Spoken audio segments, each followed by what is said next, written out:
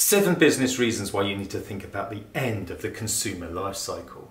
The 7th one is brand equity. Now, you put loads of money into branding in your business, your logo, your stationery, your branding, your advertising, marketing, how your product looks, some of those brand attributes that you might have. Some companies say things like transparency is their brand attribute at the beginning of the consumer life cycle, but at the end, they're anything but transparent, totally changing their behaviour. This leaves a horrible feeling with the consumer who has memories of a really mistrusting brand at the end of the consumer life cycle.